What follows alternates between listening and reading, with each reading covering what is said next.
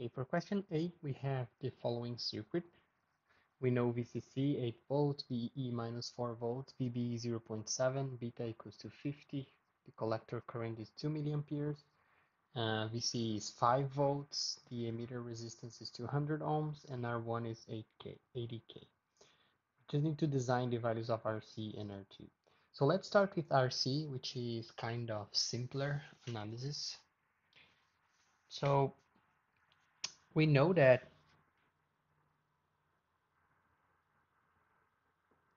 VE, right, this potential here, minus this potential here,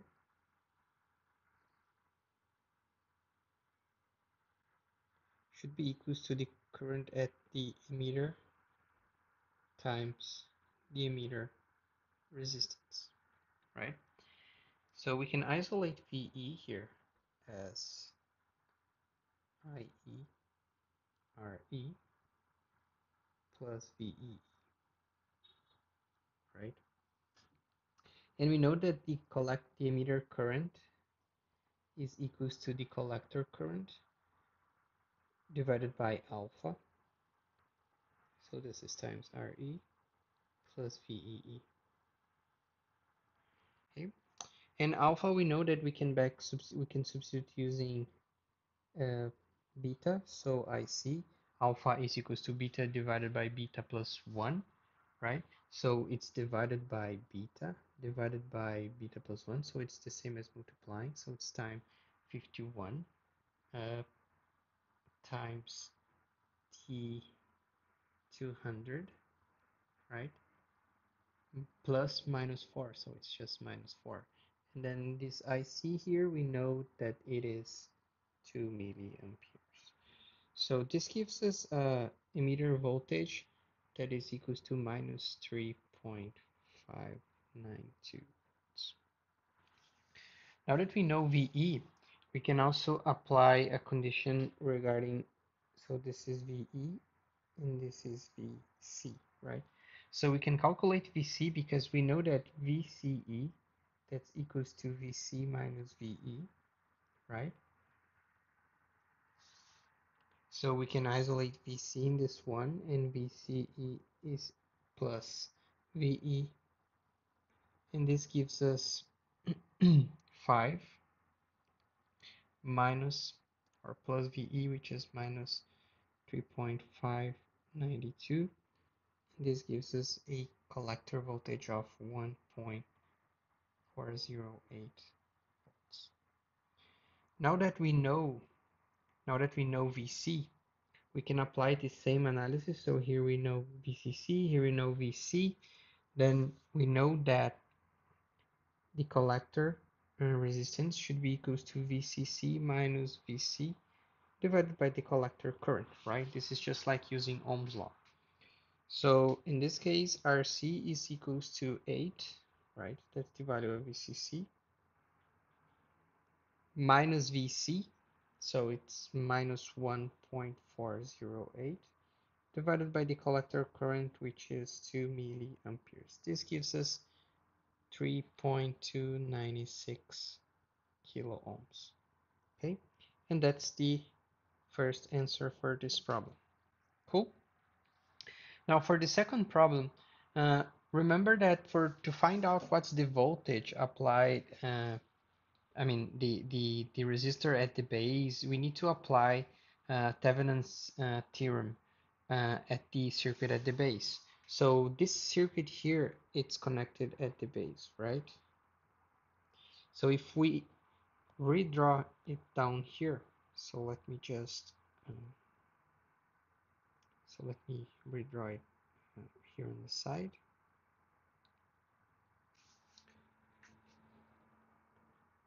So we have the voltage source, R1, R2, another voltage source, which is VEE, and here's the ground. So this is VEE, and this is VCC, right? This is R1, this is R2, and here is our VTH.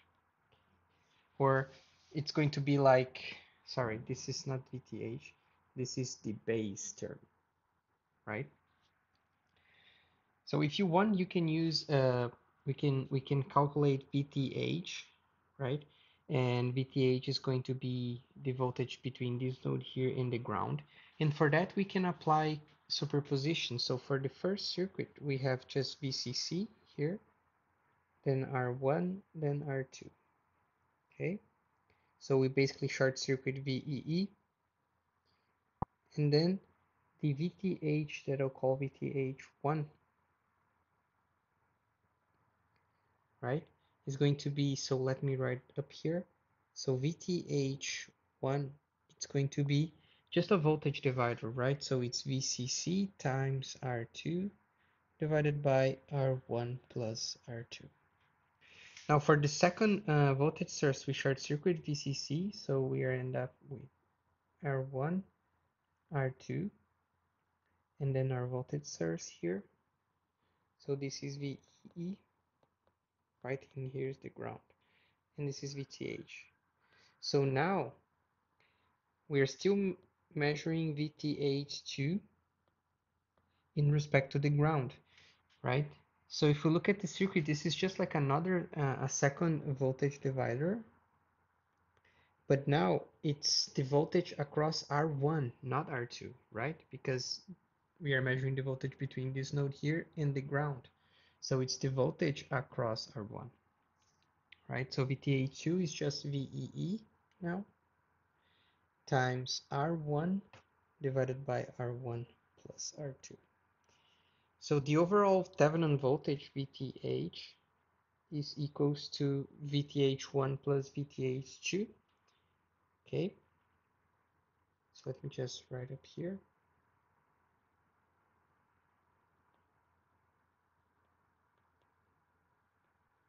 because they are both in the same polarity. Okay, and we also need to calculate the Thevenin resistance, right? So the Thevenin resistance, we just short circuit both voltage sources, and then we see that the resistance seen from this terminal and the ground is just the parallel between R1 and R2, right?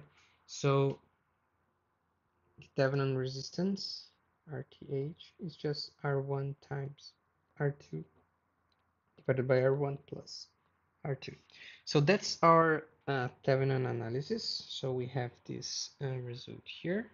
Just have to remember that VTH2 is this one and VTH1 is this one here, right?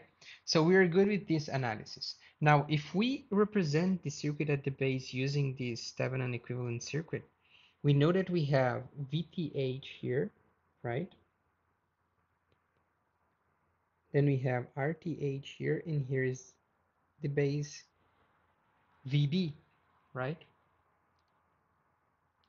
And the current that's flowing here is actually IB, which we know that is just IC divided by beta, which in our case gives us 40 microamperes. It's 2 milliamperes divided by 50, right?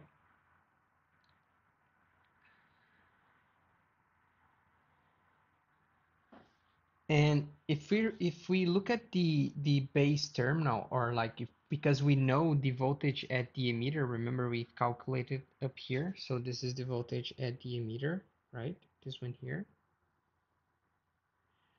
is the voltage at the emitter. And we know VBE, we can calculate the base voltage here as, so VB minus VBE equals to VE, or we can represent just VB equals to VBE plus VE, which in our case gives us a VB of 0.7, right? VBE plus VE, which is minus 3.592. VB is equals to minus 2.89 volts. So we know VB.